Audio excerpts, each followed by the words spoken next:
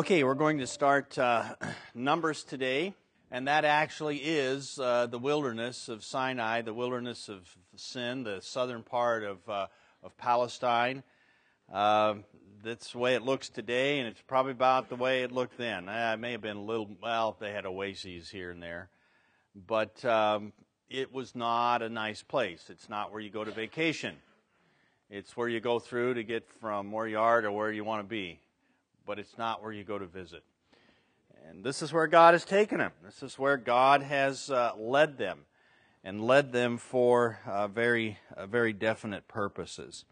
So let's look at your notes and just think through Numbers. Again, we're going to look at major ideas, at structural issues, at kind of how you would put the book together and see the major emphases, the major movements in the book. Though there are a lot of interesting details along the way. The structure of Numbers really is fairly simple, and there are a number of ways that you see this structure. And it has to do with two generations, first generation and the second generation. Now, those aren't pictures of real Israelites, you understand, but it does illustrate generations. This is about parents and children and even grandparents to some extent. But that's what it is. The first generation is failure. And so that's what we want there. Failure resulting in judgment. The second generation has a very definite role or purpose for being in the wilderness, and that's preparation. So we've got two different purposes, two different things happening with the first generation and the second generation. The one, it's a terminal experience. For the first generation, it's going to be a terminal experience because of the rebellion at Kadesh Barnea. But for the second, it's going to be a preparation, a learning tool, a discipling instrument. And so we see how God is able to use this wandering in the wilderness for two different purposes for these two generations. And in the middle we have God who is faithful. God who is faithful to His promises. God who is faithful to Himself and to His own holiness. And that's why He judges disobedience. That's why He judges sin.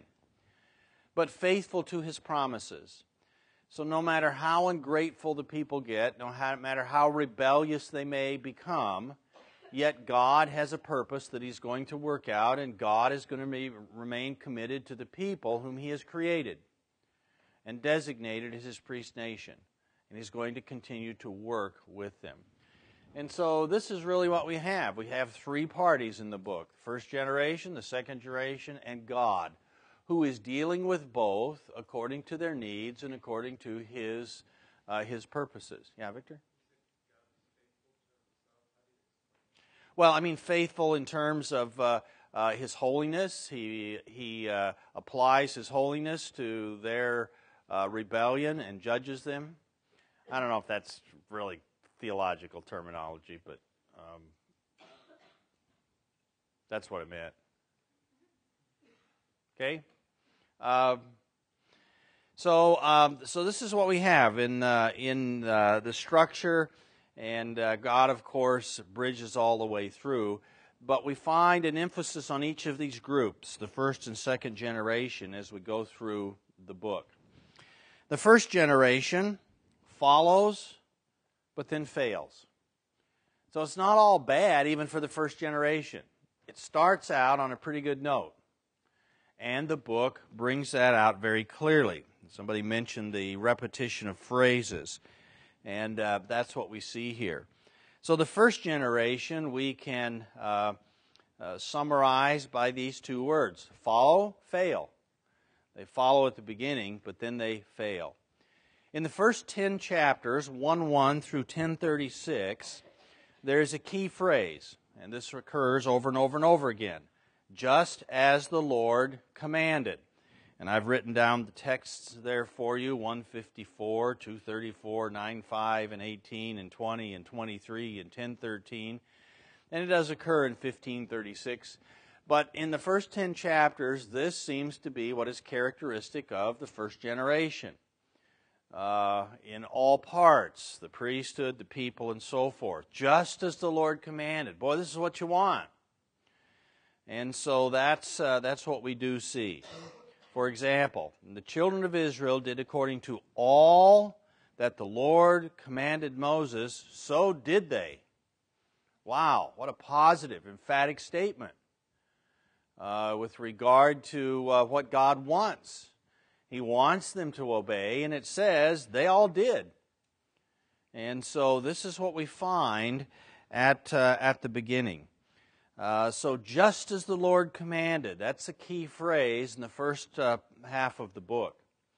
But then as we turn to the second half of the book, another phrase begins to occur. All the children of Israel complained or contended. We find a marked shift at chapter 11. And so while it started out on a very positive note, somewhere through here, it turns sour.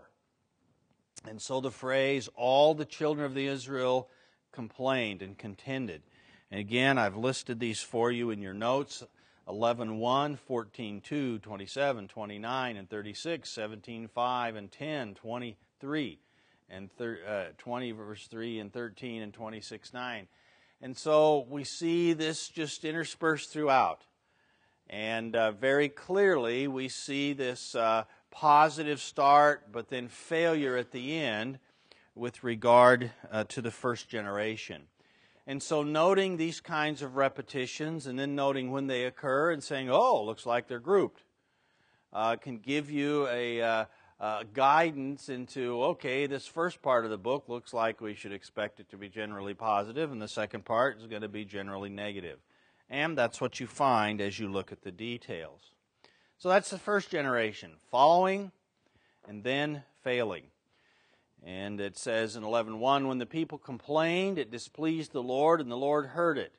And his anger was kindled, and the fire of the Lord burnt among them and consumed them that were in the uttermost parts of the camp. And so in this specific act of rebellion, God breaks forth in a judgment that actually does end in death for many of the people. And so we see that God is going to act in judgment in this book. Now, the second generation then, the second generation is they follow, beginning in chapter 26. This is where we find the emphasis of the second generation. They follow, and then, well, the book just leaves it up in the air. Now, you can write question mark, question mark, question mark there, and then a few years later you're going to go back and say, I wonder what he said here. Why have I got these question marks? I thought I should probably have you put a word in there or something. They follow, and then what? You can put that in. What? Question mark, question mark, question mark. The book leaves it up in the air.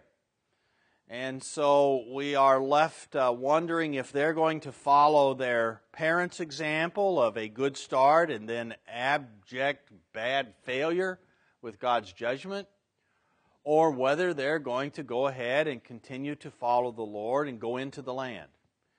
Now we will find with the book of Joshua that they do go into the land. They do continue to follow and to obey.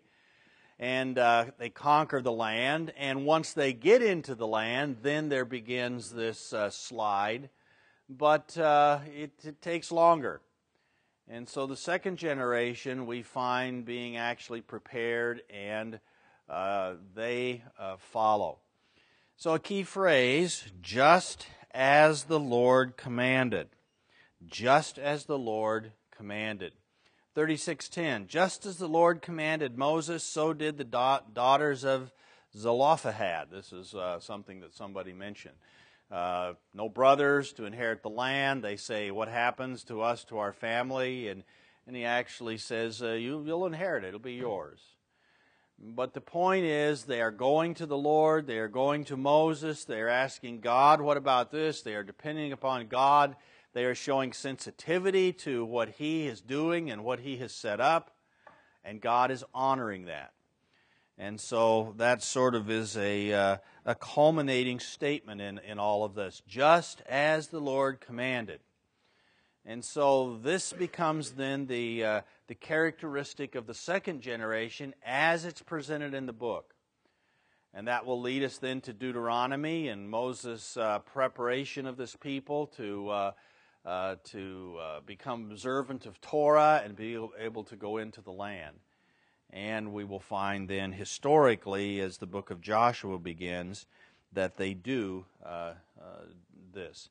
And so just looking at these little phrases and looking at the stories around which they occur help us to see what is in store and what is going on for the first generation and the second generation. When we get to Deuteronomy, we're going to have specific statements about the positive nature of the second generation's experience in the wilderness. It wasn't just waste. It wasn't just marking time while mom and dad died. And that's sort of the caricature of the book that you might have in a casual reading. But there are very important things happening with the second generation. And Moses will point that out. God will point it out through Moses as we get into Deuteronomy. Next week we'll look at that. So that brings us to the just kind of looking now at a little more detail, beginning at the initial chapters, the first generation out of Egypt. And these chapters 2 through 15, basically. And we've got initial obedience, crisis of faith, the failure of unbelief, and then God's terminating discipline. And we'll look at these in a little bit of detail in that order. First of all, their initial obedience, chapters 2 through 10, their initial obedience. And there are a number of things that we see here. Here's some blanks you can fill in. First of all, the physical arrangement of the camp. The physical arrangement of the camp. They are instructed as to how they will move and what order they will take, and who will camp where and who will do what. And we find that they comply with this, that God is giving them a very definite arrangement. I don't know if any of you sat down and drew this out because you're visual people and you like to just figure out what's going on.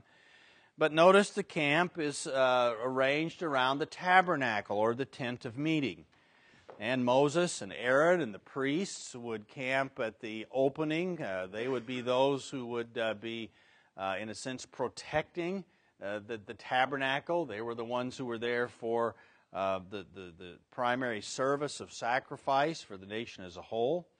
You've got the Kohathites and the Gershonites and the Merarites. Those are Levites, Levitical families that would then camp closest to the tabernacle. And then all of the rest of the tribes are arranged around the perimeter of the camp. And he gives the marching order as to how it will go when they start out, when the cloud moves and whatnot. But not to get into, the details of this, but just to point out that God is arranging things. He's a God who arranges things. And they are complying with this from the beginning. And so he is demonstrating a number of things, one of which there's going to be an orderly system of this whole movement around the wilderness and later. Yeah. You mean as far as families and intermarrying?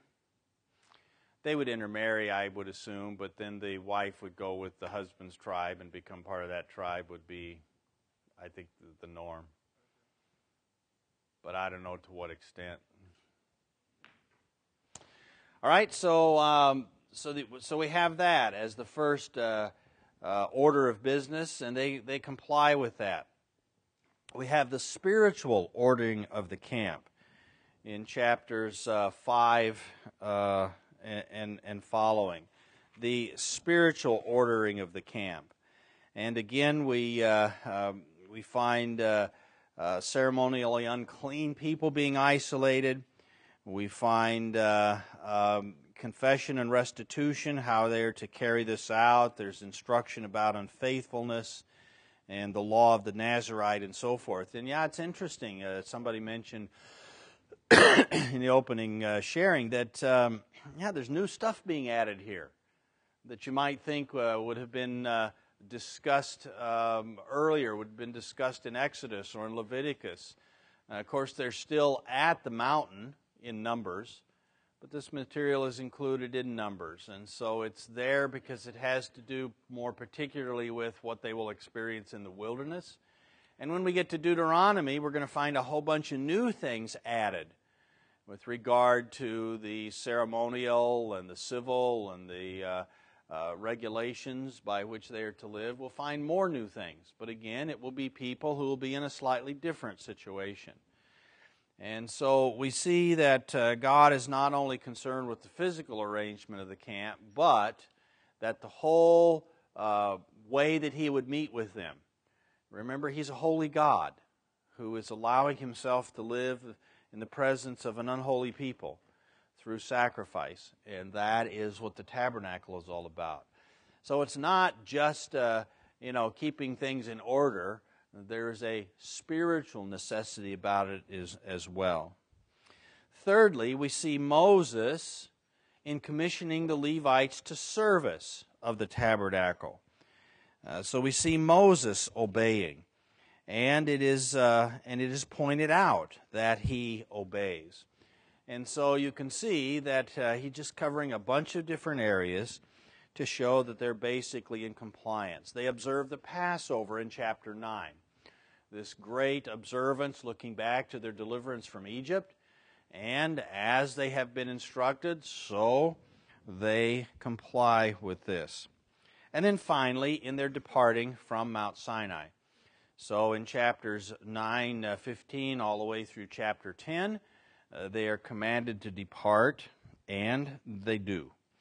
And so we see here that several different facets of their obedience.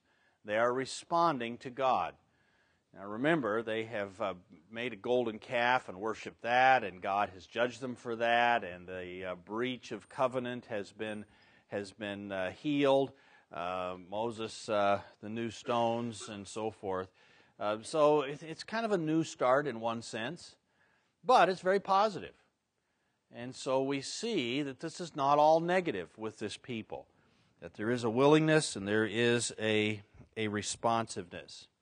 But then we find in Numbers chapter 10, as they are ready to depart, it came to pass on the 20th day of the second month, in the second year, so they have been 2 years out of Egypt, that the cloud was taken up from above the tabernacle of the testimony. And the children of Israel set out from the wilderness of Sinai on their journeys.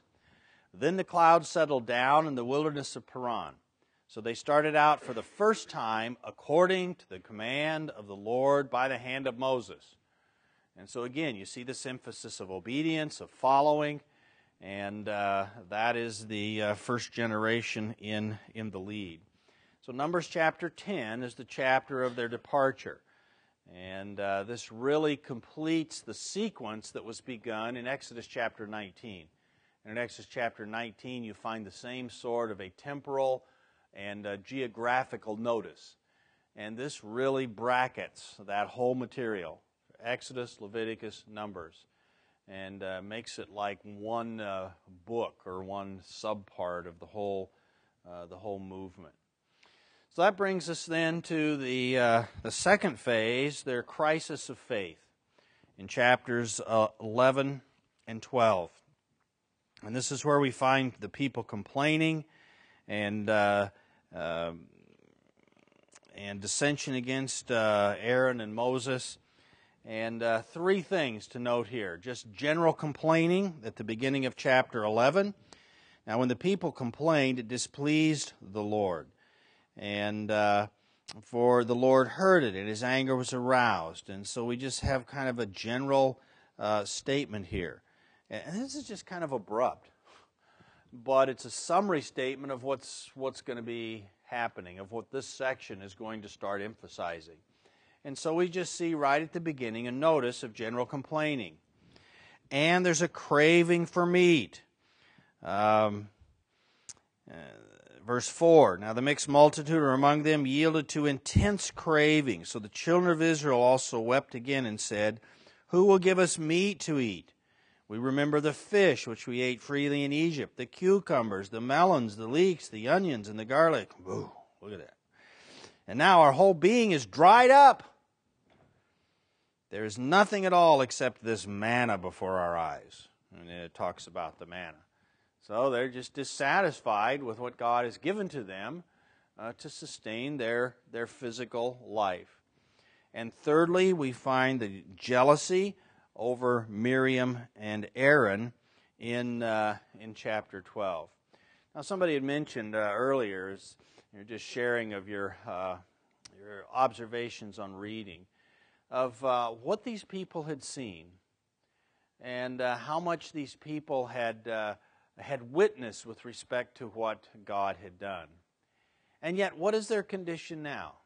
Put yourself in this situation. You've been out of your home now for 2 years, the only place you've ever known. And yeah, you were slaves and you were making bricks, but at least you had your own home. You could go home every night. You could, fire up the oven and you'd have a hot meal and a place to sleep. And, you had the food and you had a variety of food. And now you're out camping for 2 years. And you only have one thing to eat. Fun? So yeah, that would have been there, but it's clear that they are comparing the richness of the variety of the diet that they had in Egypt with the Spartan, sparse, provision that God was giving them in this miraculous manna. Well, let's be fair. Would that be a hardship? Sure it would. Would you feel that? Well, sure it would. And the kids would say, do we have to eat manna again? And after a while, that's the way the parents start feeling. Do we have to eat this again? I mean, sometimes you feel like that here at Emmaus. Oh, my goodness, we got applesauce again. Or whatever it is in that little spot as you go down the salad bar line. All right? We become dissatisfied with sameness, don't we? And also with difficulty. Now, how many of you will willingly submit yourself to some kind of, I'll say, discomfort for something that's really, really important to you? Anybody got an example? So we know about voluntarily taking on ourselves hardship or allowing ourselves to undergo hardship when there is a goal that is there that's great enough, that's motivating enough, that is potentially enjoying enough to warrant it. We will submit ourselves to all kinds of hardship, won't we? But this people wouldn't. Why? Because it was hard, but people do hard things. Willingly, sometimes.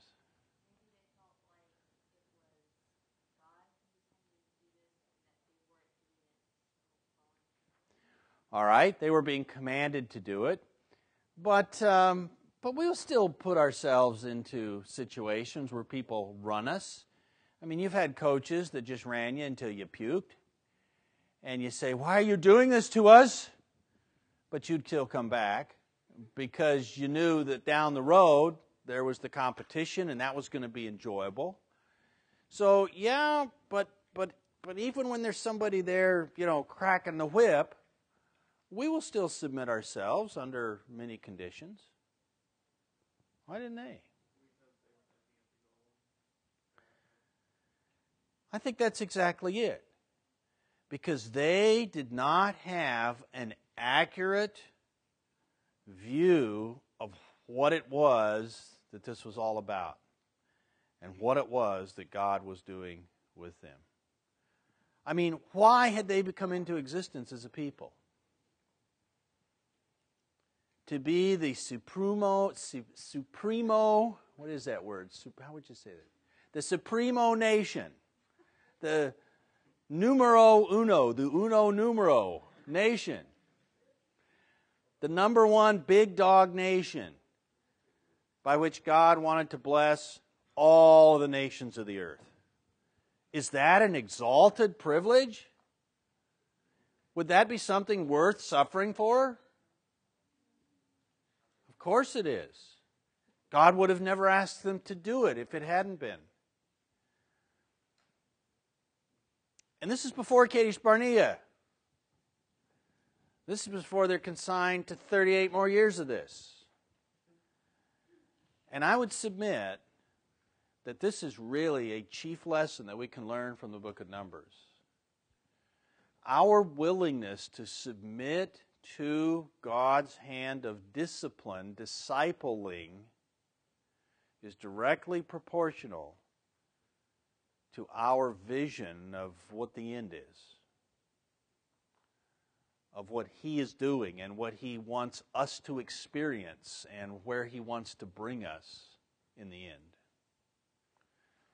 And that once we catch a hold of that, once we really, it sinks into us just how great an exalted purpose and program that God has swept us into, we will be far more willing to endure whatever it is He calls us to endure in this life in faith and delight. And, they had to have missed that. All they could think about at this time was their bellies. Boy, my stomach sure would like some garlic. Well, my mouth would sure like some garlic. Okay? And so it really is the way God works with His instruments, with His people, and it's still the same with us. And so, yeah, can being a Christian entail hardship? Absolutely. What can I endure? Well, that's directly related to how good an understanding you have of who God is and what He's doing, and what He's desirous of accomplishing through us, individually and together. And you can apply that in all kinds of areas, but certainly that's what's going on here in a spiritual sense. So they got basically a crisis of faith. And faith is, operating on the unseen, operating on the promise of God, operating upon the stated intentions of God as actual, as factual, as this is what's going to happen. I want to be a part of it. And then we find the faithfulness of the Lord in this. Two ways. Mercy and judgment. Because even though He disciplines them for their lack of faith and their disobedience, He also exercises mercy. And He even provides for them meat. Their complaining was a sin.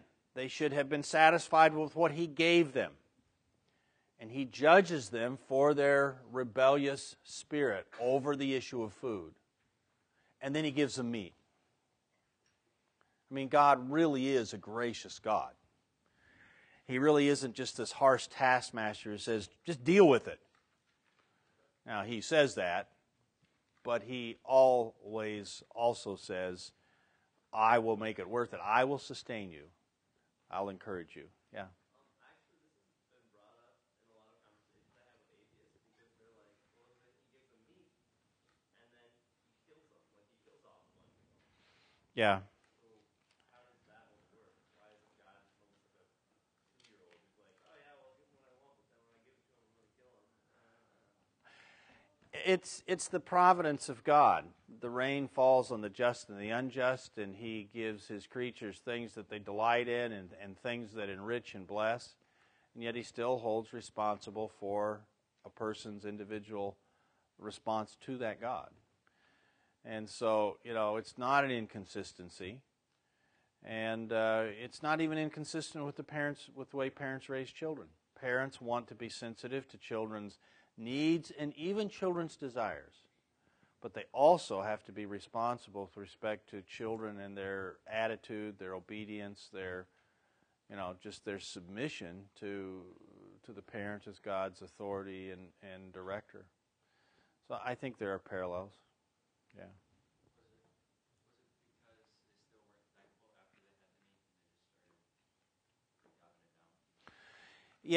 Yeah, I think part of it was that. And also you realize that there are people who would have gratefully received the meat and partaken of it as God had directed and would benefit from it.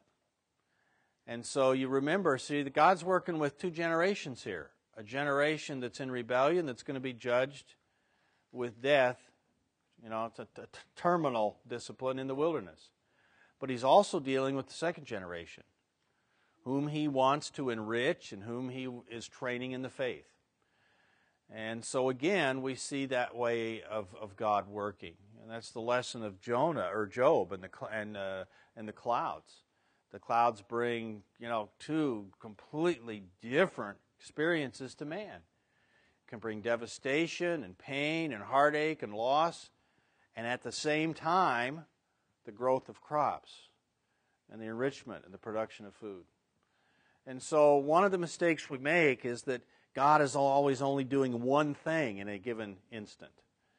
And he's not. And we see that in our own lives as well. So I think there are a number of ways to approach that issue with regard, well, why would he give them meat if they're just, is he just giving it to them because they're complaining? Is he just the doting parent who's giving in to a temper tantrum? Well, he's not. And the fact that they are disciplined, some in death, proves that. So he's a good God. And maybe if they'd have just said, would you ask God if we could have some meat? We really appreciate that. He'd have just said, yeah, just waiting for you to ask. Here it is. And he intended to give it to them anyway. And so again, you see, it's not just circumstance, but it is our attitude. It is our response of submission and faith that God is primarily interested in. And that's what he was primarily dealing with and interested in with this people. So Numbers has a rich vein of treasures for with regard to spiritual lessons.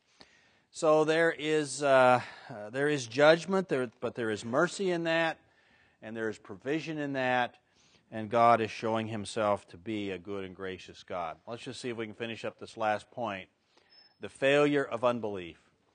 The spies, of course, go into the land. They dissuade the people from entering the land. And again, the people did not have a solid enough understanding of what it was that God was doing. He'd promised Abraham land, and he'd promised to bring the people into the land. And God had shown that he was fully capable of dealing with an army as mighty as the Egyptians. Does that mean he was incapable with dealing with the little garrison that would be found at Jericho? Or these giants in the land that the spies saw? But you see, they just didn't make the connection. Their God wasn't big enough. The reality of his presence and his purpose and his intentions was not foremost in their minds and in their thinking. And so, again, three things. They become overwhelmed by their circumstances. They're looking down, they're looking at the circumstances, they're looking at the greatness of the physical threat, and they are missing the greatness of their God. Unbelief through fear. Circumstances, when they were focused on circumstances, produce fear. When we focus upon God and his greatness over the circumstances, then we replace the fear of man, which is what circumstances is all about, with the fear of God. And that's what then motivates and enables belief. And belief on the basis of promises. And so that's what they needed. They needed to come to a submission to God, a confidence in God on the basis of his promises. And that's basically what Caleb and Joshua said. No, God wants us to go into this land. Let's go in and take it. Not discounting the formidable obstacles that they would face, but having God as a bigger part in the equation than the rest of the spies. And if we compare 14:3 with verse 31, what we find is the excuse that they gave for not going in. Why has the Lord brought us to this land to fall by the sword, that our wives and children should become victims? Would it not be better for us to return to Egypt? God, you aren't thinking of our kids. We are. What's God say? Your little ones whom you said would be victims I will bring in. They shall know the land which you have despised, and you'll die in the wilderness. And Numbers, why is it called the book of Numbers? Because they took a census twice. Censi or two censuses. I don't know what the plural of that word is. And what did the census show? The census showed, but what did it show about population? The population of the second generation after the first generation died was slightly more than it had been at the first generation. And what did the first generation say? Oh man, you're going to take us in there and our kids are going to die. He keeps the kids alive in the wilderness for 38 years while they die because of unbelief. And he takes their children into the land without them. Do you see how the logic of unbelief really is, the illogic from God's standpoint?